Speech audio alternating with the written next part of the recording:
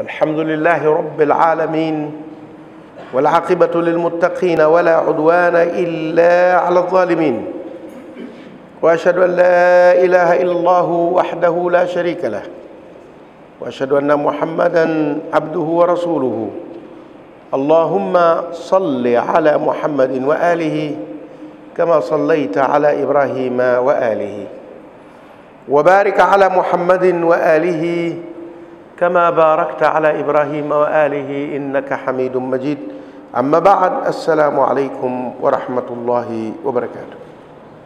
Suuratul Zumar, na kama mlivyoniongoza leo tunanyanyukia aya ya 41. A'udhu billahi minash shaitani rajim. Inna anzalna alayka alkitaba linnasi bilhaqqi faman ihtada falinafsihi wa man dhalla fa innama yadhillu alayha وما أنت عليهم بوكيل. الله يتوفى الأنفس حين موتها والتي لم تمت في منامها فيمسك التي قضى عليها الموت ويرسل الأخرى إلى أجل مسمى إن في ذلك لآيات لقوم يتفكرون. أم اتخذوا من دون الله شفعاء قل أولو كانوا لا يملكون شيئا ولا يعقلون قل لله الشفاعة جميعا له ملك السماوات والأرض ثم إليه ترجعون. وإذا ذكر الله وحده اشمأزت قلوب الذين لا يؤمنون بالآخرة وإذا ذكر الذين من دونه إذا هم يستبشرون. قل اللهم فاطر السماوات والأرض عالم الغيب والشهادة أنت تحكم بين عبادك فيما كانوا فيه يختلفون. ولو أن للذين ظلموا ما في الأرض جميعا ومثله معه لافتدوا به من سوء العذاب يوم القيامة وبدا لهم من الله ما لم يكونوا يحتسبون وبدا لهم سيئات ما كسبوا وحاق بهم ما كانوا به يستهزئون. فإذا مس الإنسان ضر دعانا ثم إذا خولناه نعمة منا قال إنما أوتيته على علم بل هي فتنة ولكن أكثرهم لا يعلمون.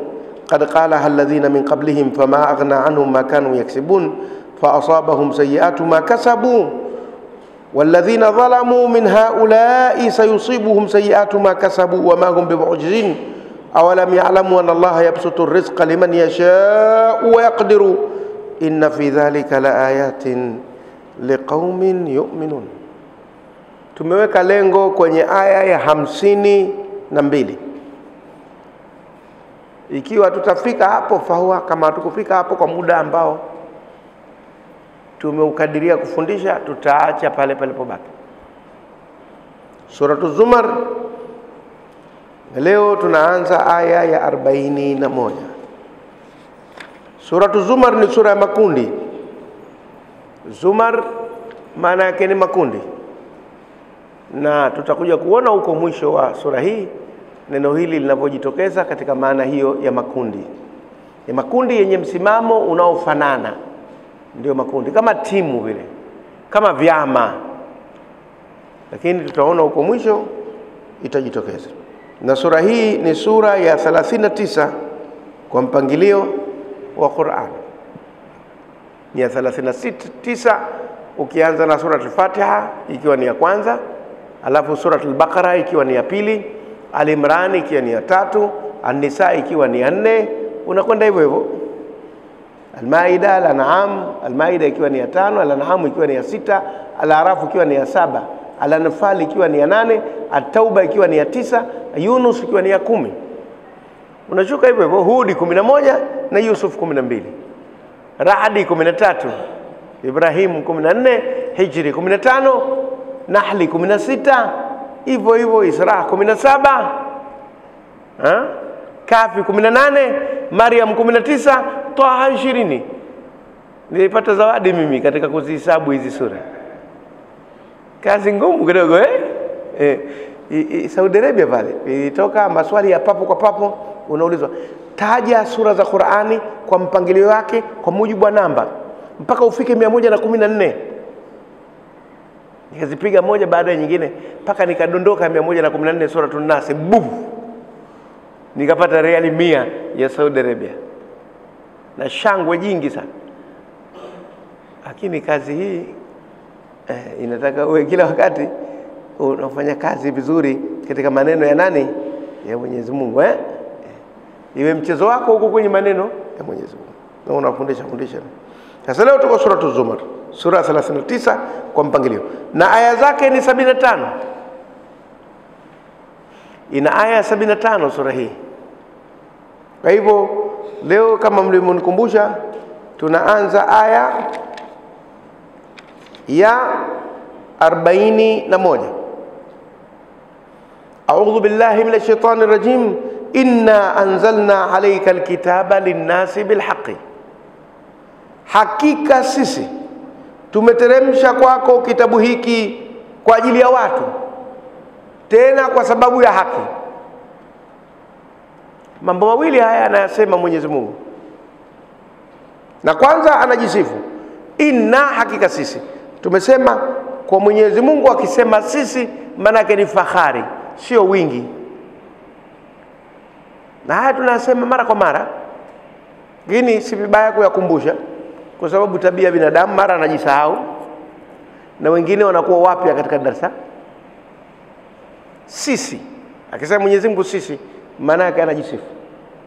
Hata Waswahili wasa sisi ni watu wengine, situchezee sisi bwana, japo kwa uko peke yake ni katika sifa.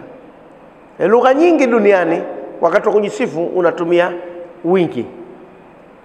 Kwa hivyo lugha ya Kiarabu imebobea katika jambo hilo. Mwenyezi Mungu anasema inna, hakika sisi, anzalna, tumeteremsha. Na tunasema kuteremsha kuna maana mbili. Moja ni ile ya hakika na ya pili ni ile ya majazi. Hakika ni kwamba kitu kiko juu kiteremke kuja chini. Majazi ni kwamba kitu kina daraja la juu kabisa, hakiwezi kufahamika na watu wadogo wadogo, sasa kinazimuliwa, kinapunguzwa uzito wake ili watu waweze kukifahamu. Ndio unamkuta mtu ana cheo kikubwa alafu anakaa barazani anataniana na watu, kajishusha. Kajishusha maana yake alikuwa ghorofani, au kajishusha maana yake kajiweka karibu. Sasa ukichukua maana ya hakika kwamba kitu kimetoka juu kimekuja chini, ukichukua katika maana ya majazi maana yake ni kwamba Qur'ani hii ilikuwa ya daraja la juu kabisa, watu wa kawaida wasingeweza kuifahamu. Sasa Mwenyezi Mungu kaizimua hii, akaifanya iweze kufahamika, ikashushwa kwa kiwango cha watu kuweza kufahamu. Hii ni maana ya pili, sio maana ya kwanza. Na mara nyingi tukisema hivi kuna baadhi ya watu hawapendi kuchukua maana ya pili, wanapenda kuchukua maana ya kwanza tu katika tafsiri ya Qur'an. Lakini nasema sawa, kama unapenda kuchukua maana ya kwanza na inafahamika, hatuna mgogoro. Lakini pia maana ya pili kuidokeza si vibaya, kwa sababu kuna wengine wanaweza kuwa hawafahamu katika ile maana ya kwanza. Sasa wao tatizo lao wanakuwa wakali, ukidokeza ile maana ya pili kwambia hiyo achana nayo. Hapana, tunazieleza zote mbili ili ziweze kufahamika. Inna, hakika sisi, anzalna alayka alkitaba, tumekiteremsha kwako kitabu hiki, linnasi, kwa ajili ya watu. Kwako tumekiteremsha wewe Muhammad sallallahu ndo anayeambiwa hapa, lakini kwa ajili ya watu, si kwa ajili yako wewe ukitie kwa pani unazunguka nacho kitabu changu. Linnasi.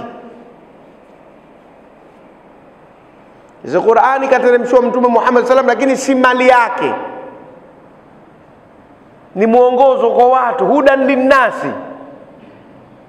Yeye amekuwa ni sababu tu ya kupewa ule mwongozo uteremke kwake, lakini manufaa ya mwongozo ule usaidie watu. Yani ingekuwa pesa hizi Qur'ani hii ndio mamilioni ya pesa zangu hizi anaziweka benki. Linnasi, kwa ajili ya nani? Ya watu. Tena akasema linnasi, hakusema lilmu'minina, kwa ajili ya wenye kuamini tu. Watu wote hata wasiokiamini kitabu hiki watahukumiwa na kitabu hiki, wakati Uislamu una nguvu, una mamlaka, unatawala. Anayekipinga atahukumiwa kwa upinzani wake, aliyemnafiki atahukumiwa kwa unafiki wake, aliyemuumini atahukumiwa kwa uumini wake. Hivyo hivyo linnasi, kwa ajili ya watu, sio lilmu'minina, kwa ajili ya wenye kukiamini tu, kwa ajili ya watu wote. Hata anayekataa. Kwani ngoja nikwambie, ikiwa mnapiga kura katika nchi, mnachagua rais, 70% wakamchagua rais, 30% wakamkataa rais, anakuwa rais wa wale 70% tu, au anakuwa rais na wale waliomkataa? Anakuwa rais wa wote na wale waliomkataa. Kwani hawa wanyama wanapiga kura, wanachagua kiongozi hao? Lakini akishakuwa rais wa nchi, wale wanyama rais wao nani? Ndio huyo mliochagua nyie binadamu. Kwa hudan linnasi, huu ni mwongozo kwa watu wote, wanaokikubali wanaokikubali, wote wanaongozwa na kitabu hichi. Sasa swali la kwamba hawataki kuongozwa, huo ni ubishi. Ndio maana akasema inna anzalna alayka alkitaba linnasi, kwa ajili ya watu, tena bilhaqi, kwa sababu ya haki, itendeke haki duniani, kila mmoja apate haki yake,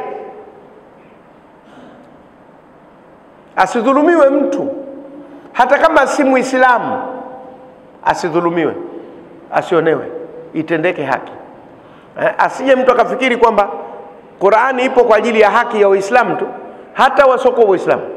Na ndio wakati mwingine tuna mashaka sisi Waislamu, tunaueleza Uislamu mpaka maadui zetu wanafikiri kuwa tukipata nguvu sisi tutawaonea wao. Kumbe si kweli. Dini inapotutaka tuwatendee haki hata wao, haki tu itendeke, hata asiyekuwa Muislamu penye haki yake apewe haki yake, sio anyang'anywe mali zake, sio aonewe, sio adhulumiwe, bil haki, wa haki. Kwa jamaa mmoja alikuwa akitomoa sema, nyinyi makafiri nyinyi, tukipata nchi hii tutakupigeni mikwaju nyote nyinyi. Wapi imeandikwa kwa Uislamu wakitawala watapiga mikwaju makafiri? Wapi? Hakuna. Kwa ajili ya watu na itendeke haki. Sasa wakati mwingine tunaufanya Uislamu ukataliwe kwa sababu ya uelezeaji wetu sisi ni mbovu, hatuufahamu ule Uislamu. Lakini ukiufahamu Uislamu, hata sasa Muislamu anasema kama ni hivyo sawa. Ndio maana unafika mahala nchi na Waislamu wengi, wasoko Waislamu ni kidogo, lakini wale wasoko Waislamu hawataki Waislamu watekeleze mambo yao kwa sababu wanaogopa. Na uoga ule wakati mwingine unasababishwa na uelezeaji wetu sisi, na hasa sisi tunaoitwa mashehe, wahadhiri, watu wa da'wa, wakati mwingine tunafanya makosa katika kuelezea Uislamu. Matokeo yake watu wanatuogopa, wanatuchukia, wanakuwa na mchecheto. Hawa jamaa wakipata nafasi hawa itakuwa balaa. Kumbe wala. Faman ihtada fali nafsi, basi yule atakayeongoka ni kwa ajili ya nafsi yake. Mtu atakayeongoka ataongoka kwa faida ya nafsi yake mwenyewe, wala si kwa faida ya mtu mwingine. Ukichukua msimamo wa sawa sawa utafaidika wewe. Waman dhalla, na atakayepotoka, fa inma yadhillu alaiha, basi si vinginevyo anapotoka kwa ajili ya hiyo nafsi yake. Individual responsibility, jukumu binafsi. Ukiongoka faida yako, ukipotoka hasara yako. Laha ma kasabat wa alaiha maktasabat. Hakuna kuwa nikiongoka mimi atafaidika mwingine na nikipotoka mimi atakula hasara mwingine. Hapana, kila mmoja madhali ana nafsi, ana akili timamu, jukumu ni lake yeye mwenyewe binafsi. Na hili kwenye Qur'ani limetajwa mara nyingi na limesisitizwa sana, kwamba watu wasifikiri kuwa kuongoka kwao na kupotoka kwao utategemea zaidi jukumu la watu wengine, ni wao wenyewe. Kwetu sisi hakuna ile dhana kwamba dhambi zote kazibeba aliyefia msalabani. Maana wako watu wanaeleza dhana hizo kwamba amekufa msalabani kabeba dhambi za watu wote. Hakuna anayebeba dhambi za wengine, kila mmoja atabeba mzigo wake mwenyewe. Faman itada fali nafsihi waman dhalla fa inma yadhillu alaiha wama anta alaihim biwakilin, wala wewe kwao si mtetezi. Usije ukafikiri siku ya kiyama mtume atasimama kumtetea mtu aliyetenda madhambi hata siku moja. Anayo nafasi ya shafaa, lakini si kutetea watenda dhambi. Wako watu watakuwa wamefanya kheri, lakini pia wameteleza katika baadhi ya maeneo na hoja zao zinazungumzika. Atasimama mbele ya Mwenyezi Mungu, ya Rabbi, hili liangalie, huyu namuona mimi hakuwa katika nia mbaya, na Mwenyezi Mungu naye anajua, atampa nafasi hiyo. Lakini sio kwamba wewe ukafanya madhambi alafu sema mtume yupo utanitetea. Hakuna hiyo. Na kwa ujumla Qur'ani inakataa.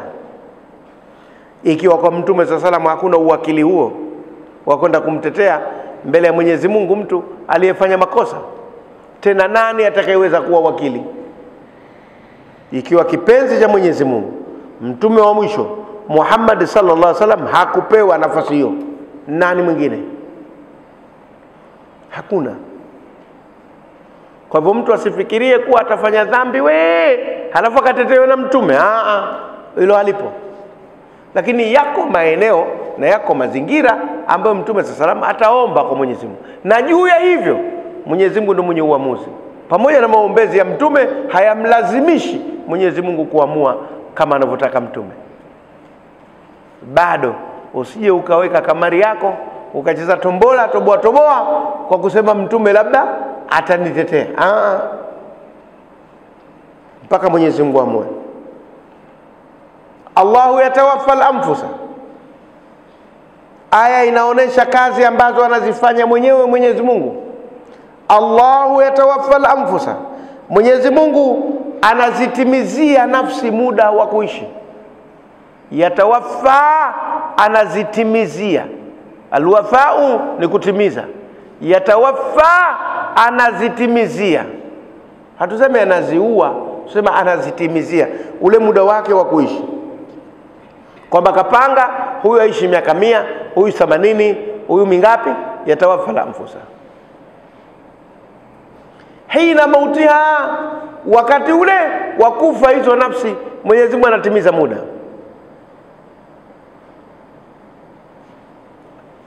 Abdurrahman Sayuti katika kitabu cha Ar-Rahma, mwanachuoni mmoja wa Kiislamu, Sayuti mkubwa sana, wengine wanamuita Suyuti, Abdurrahman Sayuti katika kitabu cha Ar-Rahma fi at-Tibb wal Hikma kasema binadamu hasa haki yake ni kuishi miaka 120. Hisabu zake alizopiga kasema sisi tuna haki ya kuishi miaka 120 hapa duniani. Kwa hivyo ikitokea kufa chini ya miaka 120 limetokea jambo fulani kama ajali. Lakini kama utakwenda vizuri na kanuni za maisha sawa sawa, utagonga 120.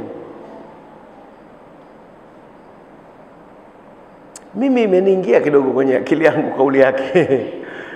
Japokuwa ni kauli ya mwanachuoni tu, si aya wala si hadithi ya Mtume Muhammad sallallahu alaihi wasallam, ni kauli ya mwanachuoni, lakini imeniingia kidogo akili. Kwa sababu mimi nazo rekodi za watu walioishi umri mrefu.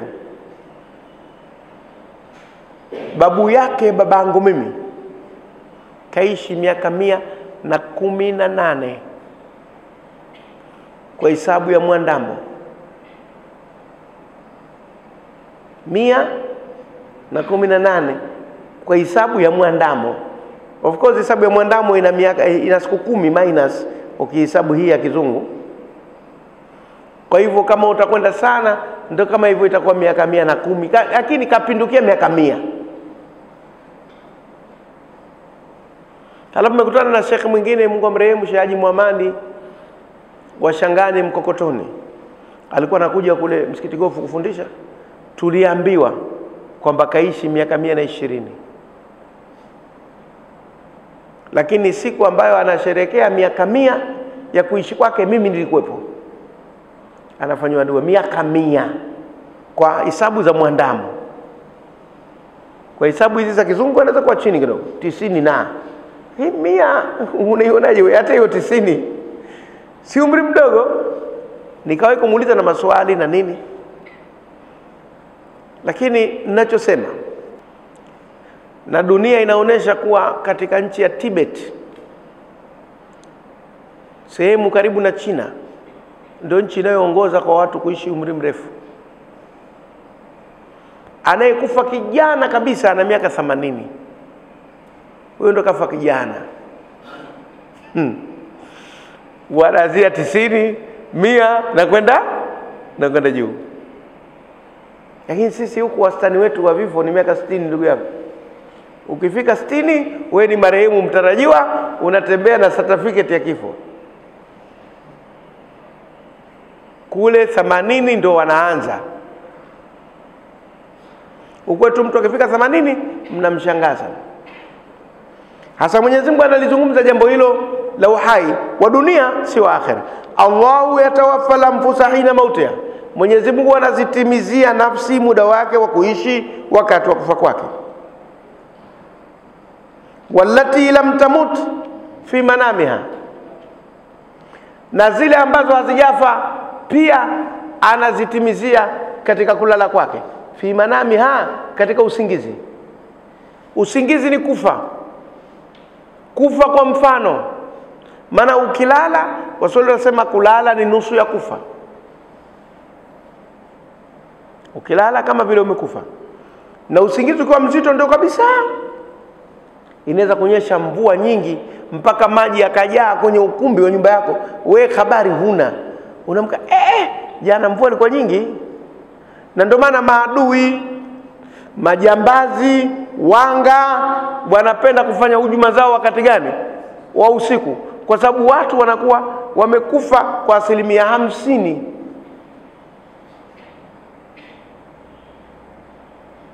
Alisema mmoja katika watu wa zama za ujahilia, enzi za ujinga pale Maka, alitoa hutuba kubwa sana, akasema innakum satamutuna kama tanamuna wa satub'athuna kama tastayqidhuna. Nakwambieni mtakufa kama mnavyolala na mtafufuliwa kama mnavyoamka. Akafananisha kufa na kulala na kufufuliwa na kuamka. Kwa kulala ni nusu ya kufa. Asa nasema wallati lam tamutu bina manami. Na zile nafsi ambazo hazijafa basi Mwenyezi Mungu anazitimizia muda wake wakati ule wa kulala. Aya hii alifanyia uchunguzi mwanasayansi mmoja. Akajifunga chombo kwenye moyo hapa, akafunga mashine ambayo ina sehemu fulani kaiwekea, inasoma, inakuelezea mapigo ya moyo na nini. Akakuta anapolala na anapokuwa macho inasoma tofauti ile mashine. Kuna kitu kilala kama vile kimepungua, wakati ukiwa macho kinakuwa kiko kamili. Akasema ukiwa umelala unakuwa na nusu ya uhai, ukiwa uko macho unakuwa na uhai kamili. Kwa sababu kuna hisia zinakuwa zifanyi kazi wakati umelala. Na kipindi kibaya sana ikiwa unaota, na hasa ndoto yenyewe ikiwa ni ya kitisho. Unaota unapigwa hivi, ulikuwa mwizi unafukuzwa kwa mapanga, huyo mkamate, piga huyo, unakwenda mabio, pressure inakuwa iko juu, mle usingizini. Kwa hivyo mtu akilala anakuwa tofauti na akiwa macho. Na kule kulala ni nusu ya kufa. Fayumsiku allati qadha alaiha almauta, basi anaishika au anaikamata ile ambayo kaihukumia kufa mle usingizini. Amsaka yumsiku, kukamata, kuizuia, kushika. Basi anaishika ile ambayo kaihukumu ife mle usingizini. Kuna watu wanakufa usingizini, anazimika kama mshumaa tu, kalala asubuhi kisha kufa.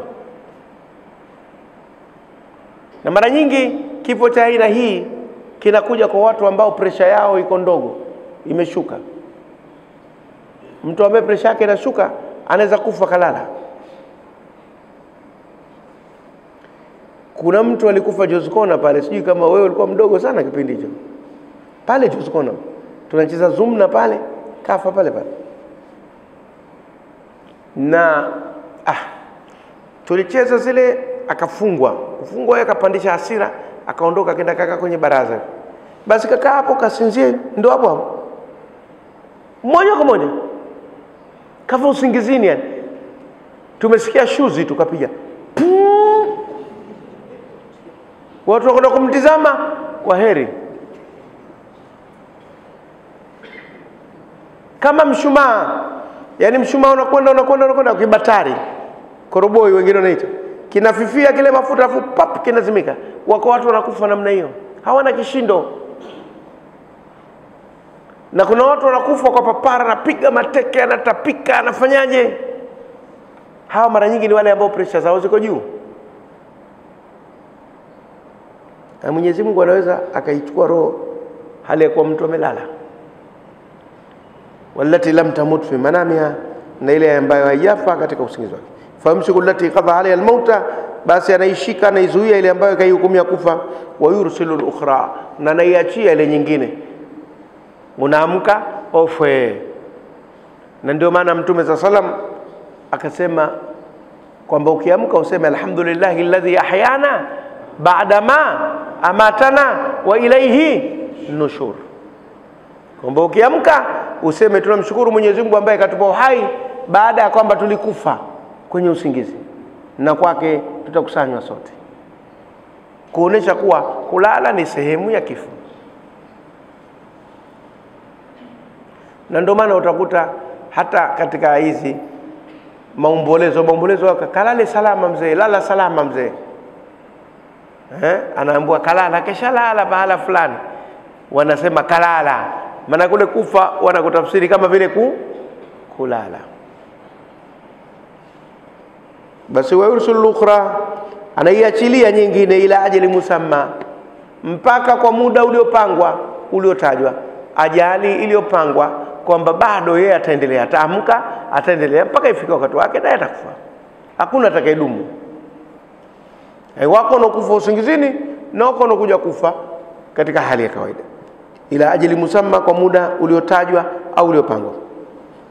Inna fi dhalika la ayatin, hakika katika jambo hilo la binadamu kufa usingizini na wengine kufa wakiwa macho, zimo alama liqaumin, kwa watu yatafakkaruna, wanaotafakari, wanaotumia akili zao vizuri, wakafikiri mamlaka na uwezo wa Mwenyezi Mungu, na kwamba wao katika dunia hii hawajimiliki wenyewe, seuze kumiliki vitu vingine. Wao wenyewe hawajimiliki, uhai si mali yao, mali ya Mwenyezi Mungu, wakati wowote anaweza kuuchukua. Sasa ikiwa wewe mwenyewe uhai si mali yako, tena una kitu gani wewe?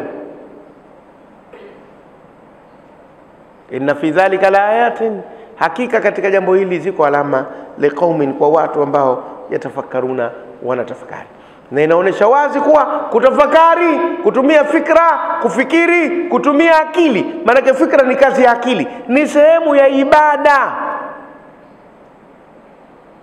Usipeleke likizo akili yako mwaka mzima ufikiri lolote we. Hata katika mambo ya dini kuna eneo la kutafakari na kutumia akili. Na ndio kitu kinachomtofautisha binadamu na viumbe wengine, hasa wanyama. Lazima akili ifanye kazi vizuri. Amittakhadhu min dunillahi shufaa, au wamefanya dhidi ya Mwenyezi Mungu waombezi wengine. Tumesema hii wanatumia makuraishi zaidi katika Kiarabu chao. Waarabu wengine wanatumia au ittakhadhu, lakini makuraishi wanatumia wakati mwingine amittakhadhu, badala au wanatumia na mara nyingi wakatumia katika sentence kama hizi, inakuwa lile wanalolisema halikubaliki. Kwa hivyo wakati mwingine unaweza kusema Kiswahili chake ndo wamefanya, katika kuonesha kuwa hilo linalokuja kama vile halikubaliki. Amittakhadhu, ndo wamefanya, min dunillahi, dhidi ya Mwenyezi Mungu, shufaa, waombezi watakao kwenda kuomba dhidi ya Mwenyezi Mungu, wakamchallenge, washindane naye. Sikiliza bwana, we Mungu ulisema uabudiwe peke yake. Kwa nini uabudiwe peke yako? Sisi na wengine tunaoabudu. Lete hoja. Yani kama vile kuna wengine wanaweza wakenda dhidi ya Mwenyezi Mungu wakaanza kutetea makafiri. Nani atakayethubutu kusimama mbele ya Mwenyezi Mungu akatetea ukafiri? Akatetea shirki mbele ya Maliki al-Muluki, mfalme wa falme? Hakuna. Amitakadhu, ndo wamefanya min dunillahi, dhidi ya Mwenyezi Mungu, shufaa, waombezi, wakawaombee. Wapi? Na hapa duniani wakitaka kuomba wanapitia masanamu, ndo katuombeeni hili, katuombeeni hili. Kwani Mungu hasikii mpaka apate watu wa kumpelekea taarifa?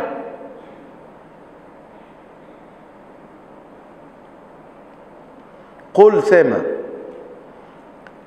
awalau kanu la yamlikuna shay'an, hata kama wamekuwa hawamiliki chochote.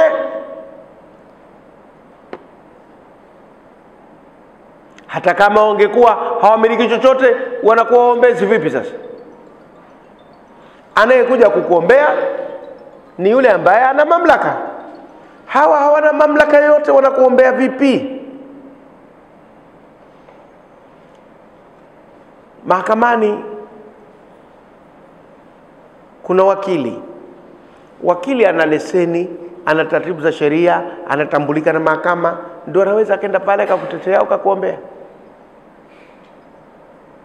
Hawezi kutoka mtu tu wa kawaida akaenda, Mheshimiwa Hakimu nisikilize bwana, huyu kafanya kosa mara kwanza, hebu mpunguzie adhabu. Ataulizwa, wewe nani usimame hapa mahakamani unatetea tu unaombea?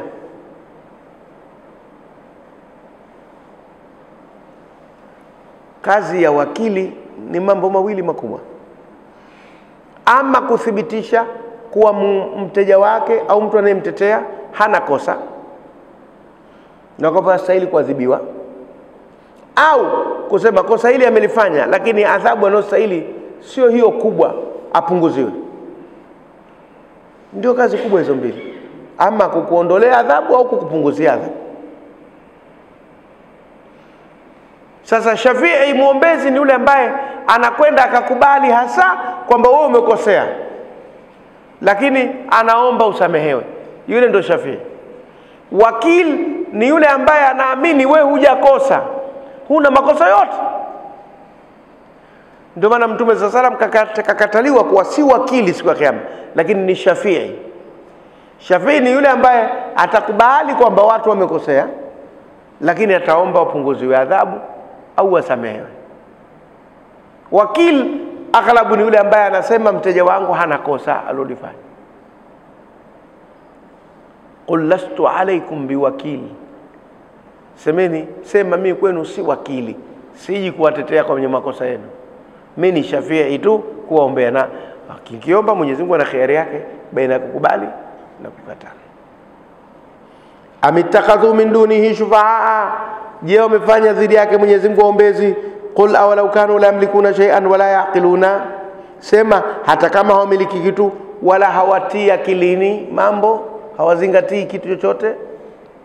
Lazima wawe na hoja inayoingia akilini. Sasa kama hawazingatii jambo lolote, wanatetea tu, wanaombea tu, hawezi kusaidia. Dawa zaidi walikuwa kiabudu masanamu na watu waliokufa. Hasa tena wanakuwa waombezi vipi? Masanamu yanaombea vipi na watu waliokufa wanaombea vipi?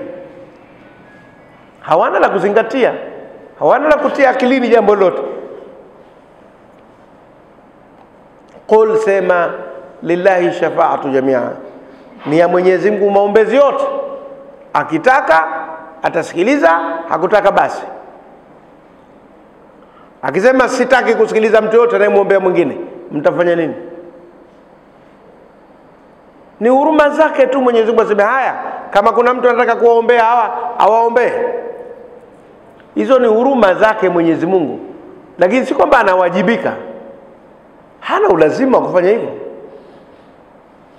Kwa hivyo shafaa ni mamlaka yake. Minka nartadu shafaa inda yawmin nushuri, Maulidi amesema kutoka kwako Muhammad tunategemea, tunatarajia maombezi siku ya kufufuliwa. Tunatarajia, lakini mamlaka maombezi ni ya Mwenyezi Mungu Subhanahu wa Ta'ala. Qul, sema lillahi shafaatu jamia, ni ya Mwenyezi Mungu maombezi yote. Lahu mulku samawati wal ardhi, ni yake mamlaka ya mbingu na ardhi. Thumma ilayhi turjaun, kisha kwake mnarejeshwa. Kila siku na nyinyi mnaona watu wanakufa wanarudi kwa Mwenyezi Mungu. Mamlaka ni yake na watu wanarudi kwake. Akimaliza ulimwengu atakupigieni mahesabu yenu tangu mtu wa mwanzo mpaka mtu wa mwisho.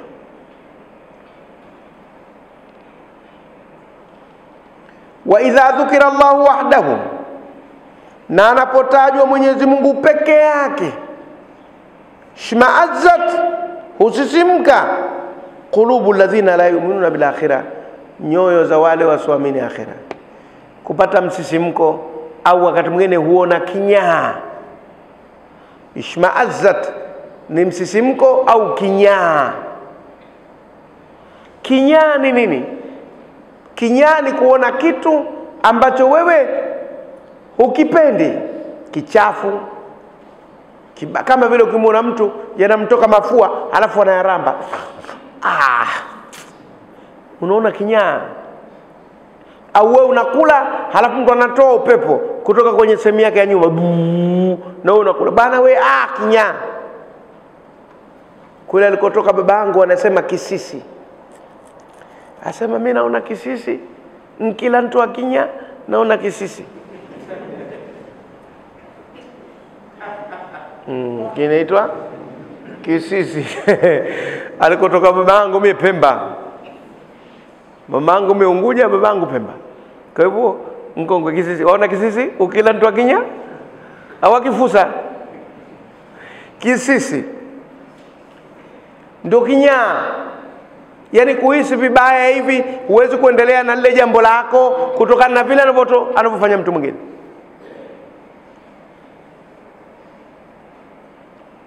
Hasa wa idha dhukira Allahu wahdahu, na akitajwa Mwenyezi Mungu peke yake, la ilaha illa Allah. Wale makafiri washazoea kumshirikisha Mwenyezi Mungu na wengine. Shma'azzat, huona kisisi, qulubu alladhina, nyoyo za wale ambao la yu'minuna bil akhirati, hawayamini akhira, wanaona kisisi, wanaona kinyaa. To nini? Kama vile wanataka kutapika, kwa vile ukafiri ulivyojaa ndani nafsi zao.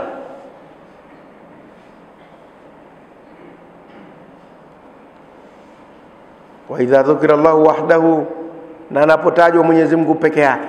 Tatizo kubwa halikuwa kumwamini Mungu wakati ule dhidi ya wapinzani wa Mtume Muhammad sallallahu alaihi wasallam. Tatizo kubwa lilikuwa kumshirikisha Mwenyezi Mungu. Yani wao hataki, wanaona kama vile Mungu raisi, hawezi kufanya kazi zote peke yake, awe na mawaziri, manaibu waziri, si waziri mkuu, waziri kiongozi, makamu wa kwanza, makamu wa pili.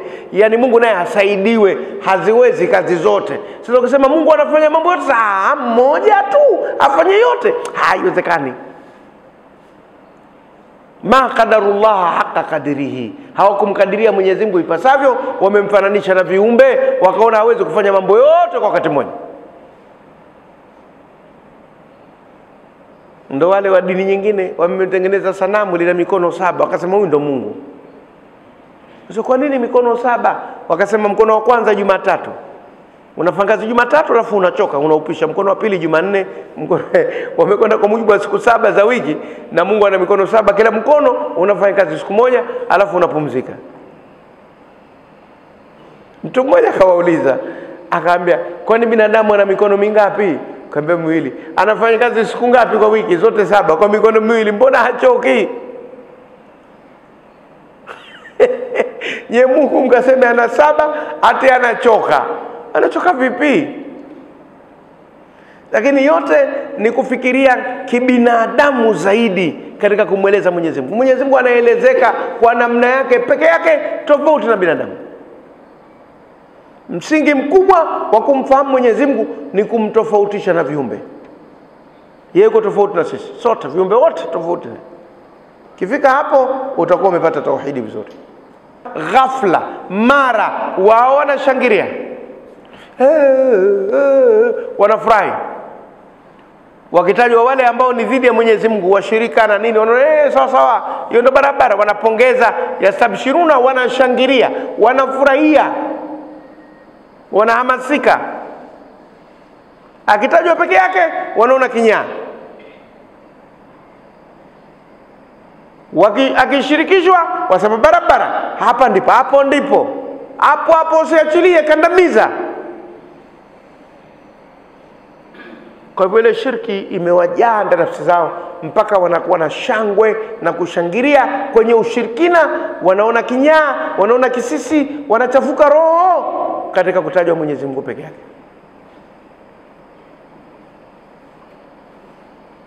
Kinyume cha Waislamu, akitajwa Mungu peke yake ndio wanaona sawa sawa, akishirikishwa ndio wanaona kinyaa. Aya hii imetaja tabia za kikafiri hasa za kishirikina. 46 qul illahumma fatira samawati wal ardi, sema ewe Allah. Allahumma ni mtindo maalum huu wa lugha kusema Allahumma bimaana ya Allah, ewe Allah.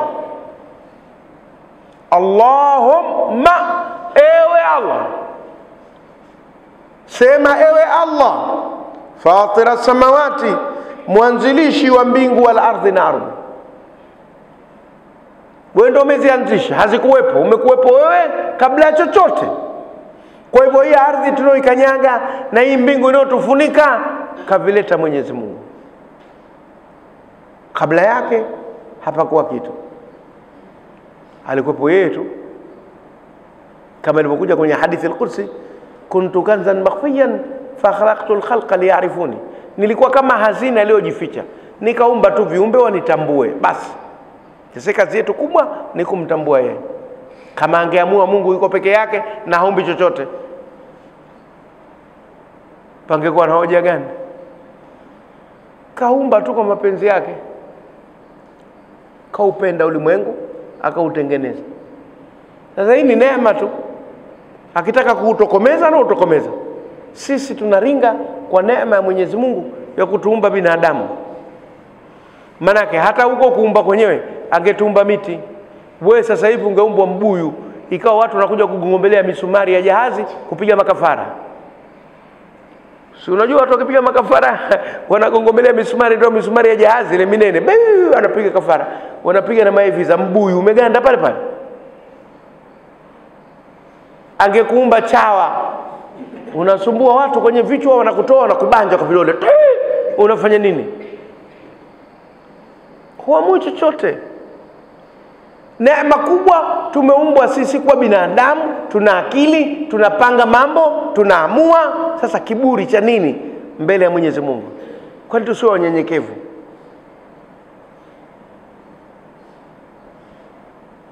Angekumba nyoka, adui wa kila mtu, kila anayekuona uwa huyo, uwa huyo. Unafikiri akipita nyoka hapa watu wasema kapita nyoka pale katusalimia, nani atasema? Kila mtu atafikiria kumuua. Umeumba binadamu, unapita unatoa salamu, una heshima, una kile. Kwa nini usishukuru? Kwa nini usiabudu? Kwa nini usinyenyekee kwa neema hiyo tu ya kuumbwa binadamu? Achilia mbali mengine yote.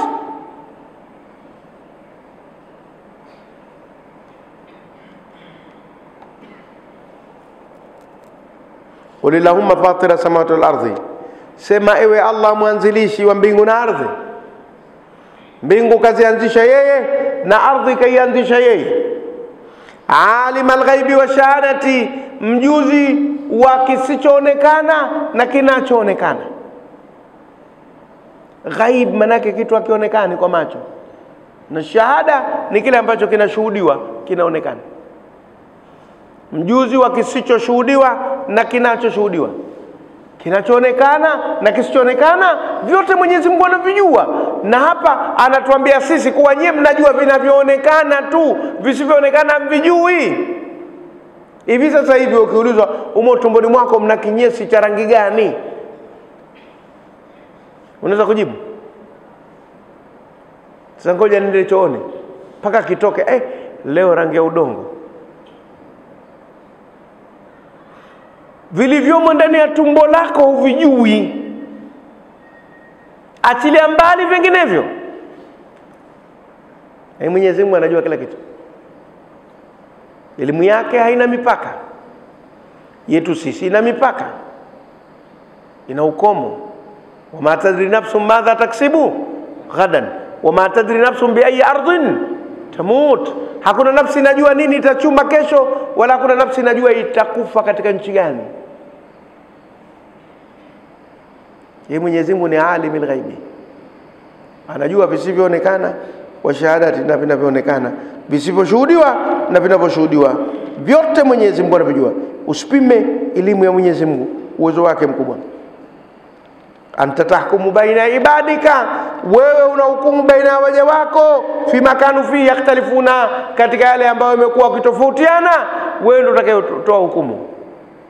Na huko duniani tuna akili, kila mmoja mjanja. Tunatofautiana hapa duniani. Mimi nasema hili, yule anasema lile, kila mtu anafikiri hivi, mwingine anafikiri vile. Anta tahkumu baina ibadika, wewe utahukumu au unahukumu baina waja wako, fi makanu fihi yakhtalifun, katika yale ambayo wamekuwa wakitofautiana. Na duniani tumetofautiana katika mambo mengi, tangu jambo la msingi jua kuwepo kwa Mwenyezi Mungu. Wako wanaosema Mungu hayupo, wako wanaosema yupo. Halafu wale wanaosema yupo, wako wanaosema hayuko peke yake, wako wanaosema yuko peke yake. Wako wanaosema hana mtoto, wako wanaosema hana mtoto. Kila kitu binadamu tunatofautiana. Kwa sababu ya hizi akili tulizopewa. Si rahisi kusikia kuwa wanyama wanazozana kwenye kikao huko. Kaja kuposwa mtoto wetu, wengine mahari anatosha, wengine hayatoshi. Hakuna mjadili kwa wanyama. Hii binadamu tu, kwa hizi akili tulizopewa, tunazozana katika kila jambo. Kwa hivyo Mwenyezi Mungu ndiye atakayehukumu baina ya waja wake katika yale wanayotofautiana.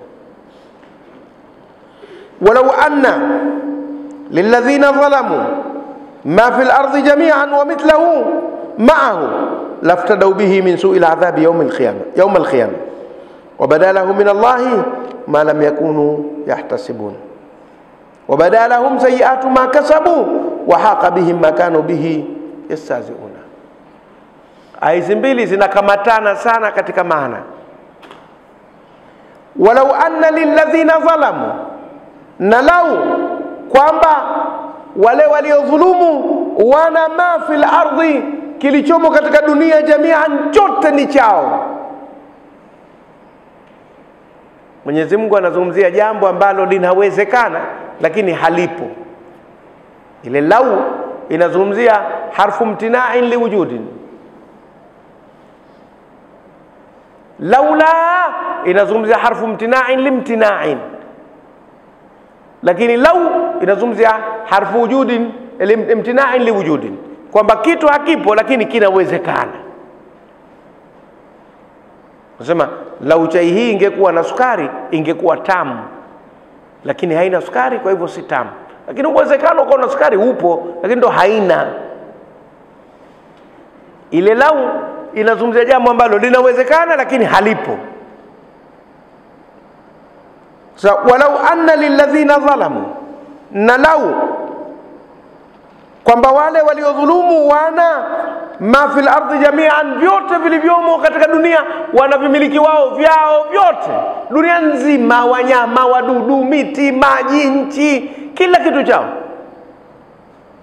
Wa mithlahu ma'ahu, na mfano wa hiyo dunia pamoja naye, wakawa nayo mara mbili, sio mara moja. Laftadau bihi, wangejikomboa kwa ajili yake, min su'il adhabi, kutokana na ubaya wa adhabu يوم القيامة, siku ya kiyama. Lakini takdiri jawabi, ma tuqbila minhum, haitokubaliwa kwao. Hata wakijikomboa wakaitoa dunia mara mbili ya dunia ili wasiadhibiwe siku ya kiyama, hamna. Jawabu sharti mahdhuf, ma tuqbila minhum. Ziko aya nyingine nasema ma tuqbila minhum, haitokubaliwa kutoka kwao. Maana kujikomboa ni jambo moja na kukubaliwa kujikomboa ni jambo jingine. Yani kutoa fidia. Laftadau wangetoa fidia bihi kwa hii dunia na mfano wa dunia, ili wasiadhibiwe siku ya kiyama. Na kama tulivyosema, siku ya kiyama hakuna biashara tena ya pesa wala ya mali. Nani anaitaka? Yauma la yanfa'u malun wala banun illa man ata Allah biqalbin salim. Hakuna tena mali wala watoto. Ukanunue nini huko? Pesa zina faida gani? Dola, paundi, shilingi zina faida gani huko? Hakuna biashara, la bai'un fihi wala khilal. Hakuna biashara tena huko, ni swala thawabu na dhambi, ndio biashara iliyopo. Pesa ina faida gani? Ardhi na mashamba, yauma tubaddalu al-ardu ghayra al-ardi was-samawati. Ardhi tabadilishwa isiwe ardhi hii na mbingu zisiwe mbingu hizi. Kwa hivyo hata hizo sayari umeweka maroketi mwezini, yote hayapo tena. Ngome imebadilika. Si dunia hiyo, hiyo ni akhera. Haina hisabu hizi. Hisabu zako ni thawabu, dhambi, thawabu, dhambi. Ndio hisabu iliyoko akhera, ndio biashara iliyopo, hakuna nyingine. Kwa hivyo lafutada ubii wangejikomboa kwa ajili yake, na haitokubaliwa kwa sababu hakuna thamani ya dunia tena wakati huo.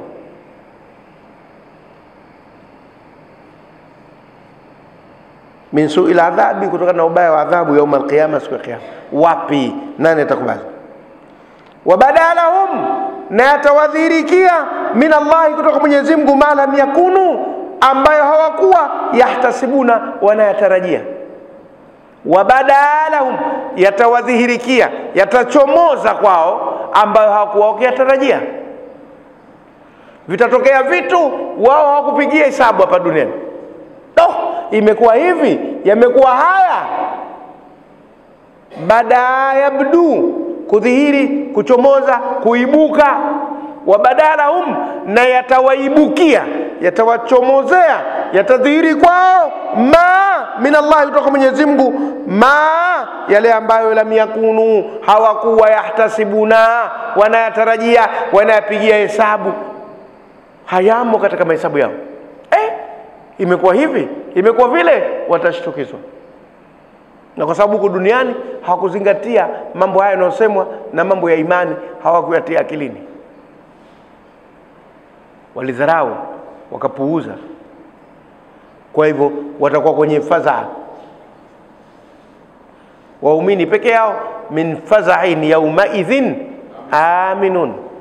Fadhaa ya siku hiyo, waumini watakuwa na amani, lakini hao wengine wote, wanufikha fi suri fafazi'a man fi samawati wa man fi al-ardi. Kutakuwa na fadhaa kubwa, lakini imani itatuliza ile fadhaa. Alhamdulillah rabbil alamin, mimi nimetimiza wajibu wangu. Hawa watakuwa hawatarajii mahesabu haya, maalam yakunu, yale ambayo hawakuwa yahtasibuna, wanayahesabia, wanayatarajia, wanadhani yatatokea. Wa badalahum, na yatadhihiri kwao, yatachomoza kwao, sayiatu, mabaya makasabu, walioyachuma, yote yatakuja mbele ya macho yao. Siku fulani niliua, siku fulani nilizini, siku fulani niliiba, siku fulani nilisema uongo. Picha yote itakuja, memory, kumbukumbu itarudi. Utafikiri vitu viko kwenye CD, vimerekodiwa kimoja baada chingine. Na hapa nilizidisha, na hapa toba, yote itakuja. Wa badalahum, na yatawadhihirikia, yatachomoza kwao, sayiatu, maovu mabaya, makasabu, waliochuma. Wa haqa bihim, na yatawarejea, makanu bihi yastaziuna, yale walikuwa wakiyafanyia mzaha huku duniani. Hamna lolote, msitutishe, nani alokwenda akarudi, na tirere na kejeli, zote zile zitakuja kudhihiri tena kwao, na zitawarejea wao. Sasa watajisema wenyewe, kumbe na mimi nilikuwa mbaya, nilisema hivi, kwa nini nilisema neno lile? Wa haqa bihim, na tawarejea, makanu bihi yastaziuna, walikuwa wakiyafanyia nini? wakifanyia mzaha.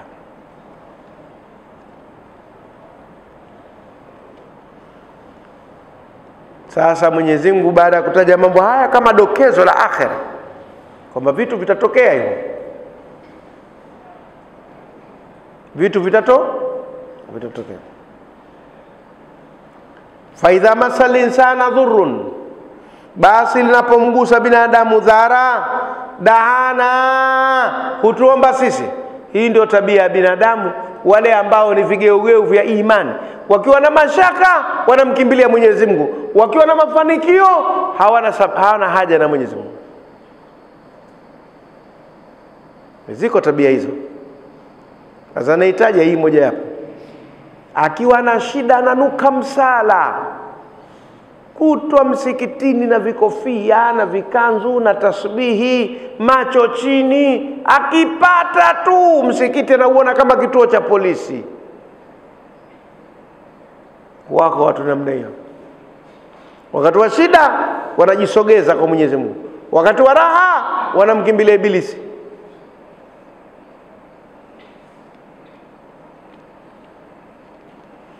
Fa idha masal insana, basi linapomgusa binadamu dhurrun dhara, daana, hutuomba sisi. Thumma idha khawalnahu ni'matan, kisha tunapombadilishia neema minna, kutoka kwetu, tukamwondolea ile dhara tukampa nini? Neema kutoka kwetu. Qala, husema innama, hakika si penginevyo, utituhu ala ilmin, nimepewa jambo hili kwa ujuzi, nilikuwa najua mimi nikifanya hivi mambo yatakuwa hivi.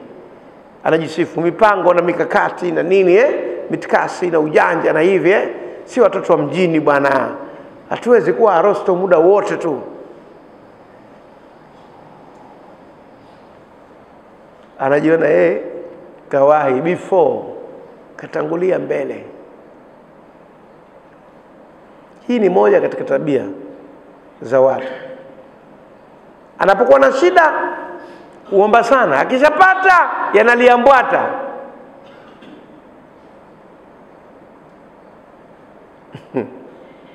Hatari. Tabia hii inapatikana katika maeneo mengi. Eneo moja ni kwenye siasa. Wakati watu wanapogombea uongozi wanakuwa wacha Mungu sana. Ijumaa kasali msikiti huu, mbwa mzee leo kasali hapa Ijumaa, umemuona kura pale, anasali Ijumaa kwa ratiba kila msikiti.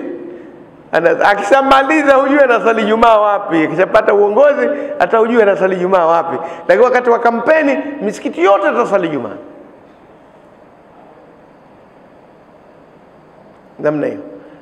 Bahasha hivi, akisikia pana watu kuna msiba anakwenda kutoa pole na bahasha, kuna mayatima mahala sio, anawatembelea na makamera, anapiga mzee leo ukatembelea mayatima, mzee leo kenda kwenye msiba kutoa pole. Lakini khawalnahu ni'matan, basi akaja kukamata, unajua I'm busy nowadays, I will see you later.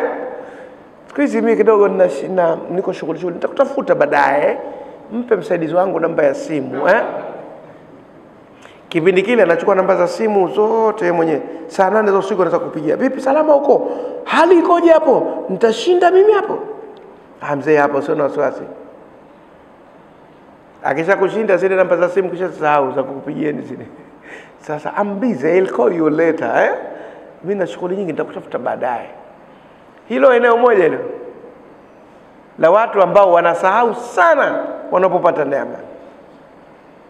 Wengine humu kwenye maisha tu mnazagazaga pamoja, akiza kupata tu tinted gari, vioo vyeusi, hana nafasi, anakupita na kurushia na tope sasa, habari hana, anahisi utamuomba au utamsumbua na nini, anabadilishana namba za simu.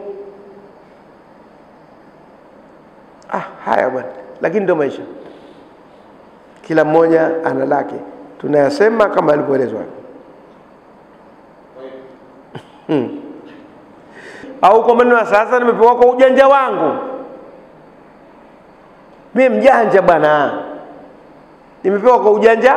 Zamani neno mjanja katika Kiswahili tulichokulia nacho sisi lilikuwa ni ila yule mjanja tu. Siku hizi mjanja ni sifa. Yule mjanja bwana, mimi mjanja. Wametoa mpaka si mjanja. Si mjanja, yani si mjanja. Kwa zamani janja manake ni mtu mkorofi, mbabaishaji tu. Siku hizi janja imekuwa sifa. Tumebadilika. Inama utitu ala ilmi, nimepewa kwa ujanja wangu hii. Kama sina ujanja nisingepata. Wewe huna ujanja, wewe mjanja, ujanja wako mdogo wewe. Unaonekana hivi. Na mtu mmoja siku moja alisimamisha njiani, wewe ndio Sheikh Msabbah, unapanda daladala. Wewe una elimu nyingi lakini si mjanja.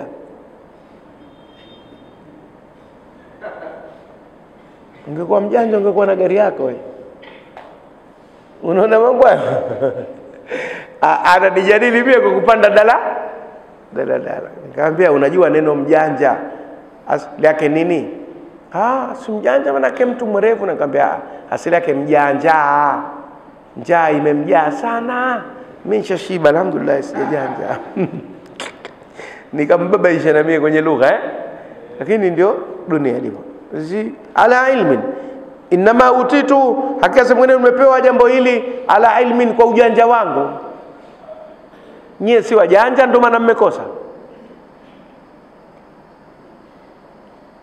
Bali hiya fitnatun, hapana, huo ni mtihani tu. Mwenyezi Mungu katengeneza mitihani ya aina zote duniani. Ukipata mtihani na ukikosa mtihani. Inama utituhu ala ilmin, hakika nimepewa hili kwa ujuzi. Bali hiya fitnatun, hapana, huo ni mtihani. Fitna ni mtihani. Ukipata mali ni mtihani, ukikosa mali ni mtihani. Ukiwa na elimu ni mtihani, ukikosa elimu mtihani. Ukiwa na cheo mtihani, ukikosa cheo mtihani. Walladhi khalaqal mauta wal hayata liyabluwakum, yeye Mwenyezi Mungu kaumba kufa na kuwa hai ili akufanyeni mtihani. Kwa hivyo mtihani unaanza tangu unapozaliwa na unaisha pale unapokufa, katika kupata, katika kukosa, katika kupanda, katika kushuka. Wewe umo ndani ya mtihani tu. Sasa watu wengi wanapenda mitihani ya kupata, hawapendi mitihani ya kukosa. Wanaona mitihani ya kukosa ni migumu kuliko mitihani ya kupata. Yaani ukiwa na mali bora ni mtihani wa kupewa mali kuliko mtihani wa kupewa umaskini. Bora ni mtihani wa kupata cheo kuliko mtihani wa kukosa cheo. Yaani wanadhani ile mitihani ya kupata ni bora kuliko ni mitihani ya kukosa. Lakini yote ni mitihani.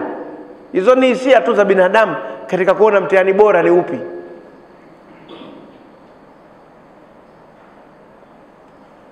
Bali ya fitnatun, hapana, huo ni mtihani tu. Walakinna aktharahum la ya'lamuna, lakini wengi wao hawajui jambo hili kwamba huo ni mtihani katika kupata na katika kukosa. Utatumia vipi hali ya kupata na utaishi vipi katika hali ya kukosa? Huo ndo mtihani wako. Akhera ndo malengo, duniani ni mapito. Sasa ukijiwekea malengo vizuri ya akhera utakwenda vizuri. Ukikosea basi mashaka. Qad qala alladhina min qablihim, hakika wameyasema haya wale waliokuwa kabla yao. Si maneno mapya sana katika fikra ya binadamu na maisha yake. Maneno haya wameyasema wale waliokuwa kabla yao, yanajirudia tu. Ukirudi kwenye kisa cha Karun ndio hivyo wasema, qala inma utituhu ala ilmin indi. Ni sera hii ya kila anayepata, kama hamkumbuki vizuri Mungu anajiona ni ujanja wake. Kwa hivyo ni maneno yamesemwa na yanaendelea kusemwa katika dunia. Qad qala alladhina min qablihim, wameyasema haya wale waliokuwa kabla yao. Fama aghna anhum, hakikuwasaidia wao au hakikuwatosha wao makanu yaksibuna, kile walichokuwa kikichuma. Kuokoa na adhabu ya Mwenyezi Mungu hakikuwatosha, hakikuwasaidia. chochote kile. Walipofika mahala wakatumia vibaya neema waliopewa na Mwenyezi Mungu, Mwenyezi Mungu aliwapiga bakora, hakuwaacha. Wale waliotumia vizuri neema walizopewa na Mwenyezi Mungu, Mwenyezi Mungu amewapokea vizuri na atawalipa malipo mazuri. Sifa maakana anum, hakikuwasaidia wao makanu yaksibuna, walichokuwa wakikichuma. Fa asabahum sayyiatu ma kasabu, yakawasibu, yakawapata maovu ambayo wameyachuma. Asaba ni kuwapata, kuwasibu. Fa asabahum, yakawasibu, Kiswahili cha Kiarabu. Fa asabahum, yakawapata, sayyiatu, maovu, ma, ya kile ambacho kasabu, wamekichuma. Walladhina dhalamu, na wale waliodhulumu, min haulai, katika watu hawa wanaopambana na wewe Muhammad. Ile haulai lilhudhuri, watu hawa wanaopambana na wewe Muhammad, achilia mbali yale yaliyotangulia nyuma. Sayusibuhum sayyiatu ma kasabu, na wao yatawapata maovu walioyachuma. Huo ndio utaratibu. Wama hum bimu'jizin, wala wao si wakomoaji, kuwa watamshinda Mungu, watamkomoa Mungu, wamalize uwezo wake. Hawawezi. Si wakomoaji, si washindi, hawawezi kumshinda Mwenyezi Mungu. Ikafika mahala Mwenyezi Mungu, hawa wamenishinda. Hamna. Wama hum bimu'jizin, na wao si wakomoaji, hawawezi kumkomoa Mwenyezi Mungu wakafikisha mwisho wa uwezo wake. Hapana, uwezo wa Mungu ni mkubwa kuliko wao, wasipime, wasifikiri.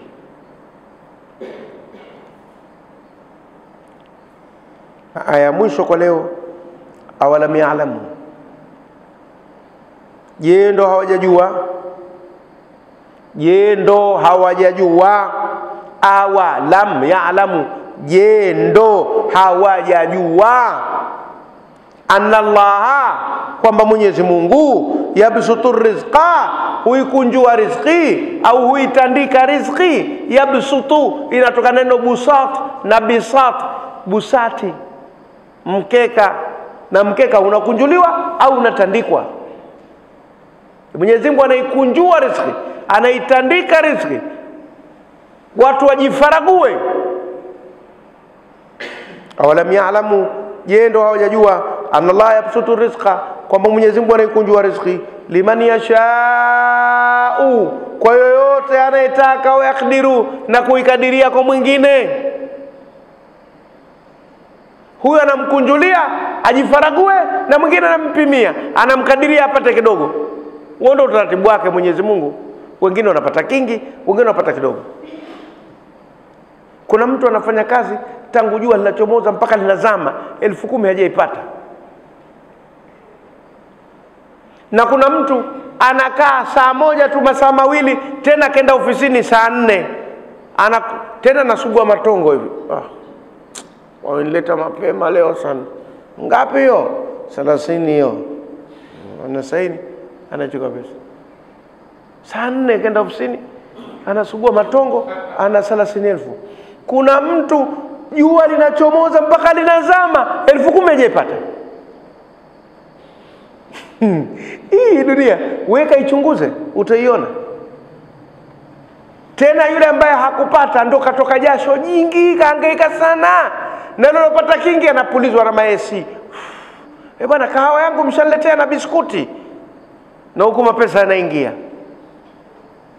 Mwingine anatafuna tambu, kaweka na kile kikopo, anatema hiyo ngapi iko? 30, peleke ndani yake. Haki ya Mungu. Dunia hii moja, wallahi lazima. Nimkuta jamaa mmoja kwa siku, yeye matumizi yake ya nje tu, sio nyumbani, 100,000. Memkuta kwa siku, tangu asubuhi mpaka anarudi nyumbani tu keshatumia 100,000. Ile tafuna sijui ilete chips hapa, kuku kidogo, mpe soda, 100,000. Ambao kuna mtu miezi 3 kumwambia nikusanyie 100,000 kwa miezi 3, anajikuna kichwa mpaka nywele zinadondoka, hajipata 100,000. Kuna mtu mmoja wakati fulani wa kisiasa, tumetoka naye kwenye gari, katoka na 1,000,000. Tuwafanya kampeni za lobbying zile za kupita kuzungumza na watu usiku. Wallahi billahi tallahi, tumeondoka saa 3 usiku, 12 asubuhi tunarudi, hana hata shilingi moja. Usiku mmoja tu, jua limezama alijachomoza, milioni imekatika. Nilitoka machozi. Milioni moja inakatika hivi bwana, ndio kampeni. Nishanua kiwanja cha kujenga kibanda. Milioni moja kaikata kwa usiku mmoja. Wako namna hii watu. Na kuna mtu milioni moja tangu anazaliwa mpaka anakufa hajawahi hata kuiona kwa macho yake, achilie mbali kuitia mkononi. Ndio hivi inakaa milioni moja, je kuiona toka macho tangu kazaliwa mpaka kafa. Yule jamaa kaitumia kwa usiku mmoja. Hivi ndio dunia ilivyo. Na Mwenyezi Mungu anaisema hivyo hivyo. Lazima tuelewane. Tumefahamiana? Kuna watu chakula chake cha asubuhi anachokula, wewe unakula siku ya Idi. Ile siku ya sikukuu ndio unaelewa, yeye anakula asubuhi, kila asubuhi anakula chakula kile ambacho wewe siku ya sikukuu unakula asubuhi. Kwa kufurahi, umetoka kusali, yeye ndo anakula kila siku asubuhi.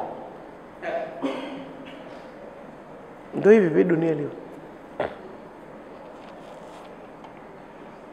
Allahu yabsutu rizqa. Basi ndio haya. Awalam ya'lamu anna Allah yabsutu rizqa, hawajajua basi ndo hawajajua kuwa Mwenyezi Mungu anaikunjua, anaitandika riziki limani yashau, kwa anayetaka, wa yakdiru, na kuikadiria kwa mwingine.